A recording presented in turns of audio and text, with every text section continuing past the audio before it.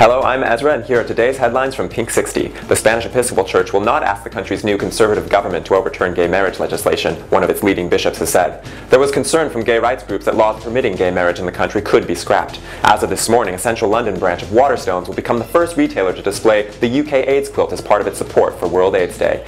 The bookshop, situated on Gower Street, will also support 5 major HIV/AIDS-related UK charities throughout the week. 2 of India's largest cities held Pride events this weekend, with organisers saying it was a chance to rejoice that we are here and will always be here.